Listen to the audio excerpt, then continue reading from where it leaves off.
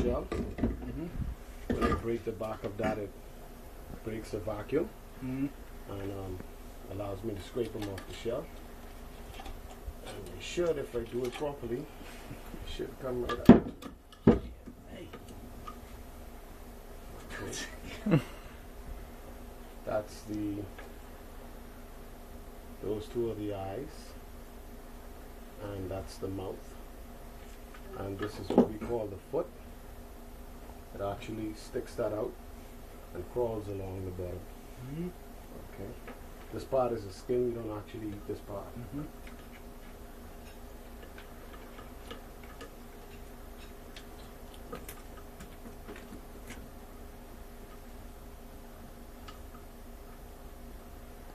Don't eat his eyes or mouth either.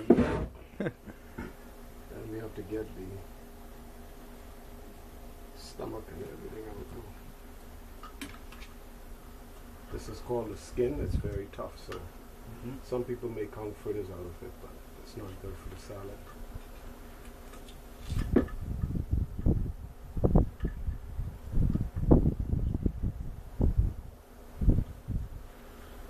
How far out are you going now to catch your conch?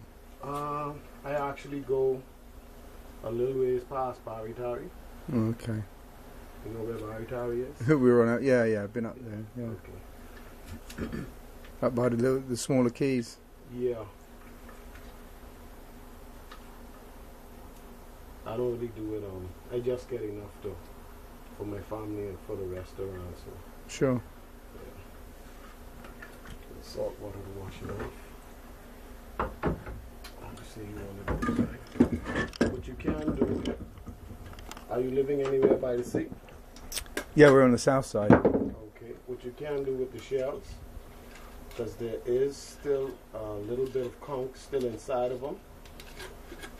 Okay. And if you took them off land now, the conch that's left there would rot and start to smell. So what I usually do, I just take the shells and put them back in the water for a couple of days. Yeah. And fish and different things. They come and get it and take it out. Yeah. It's the easiest way. Hey, you're just having a wee, that one.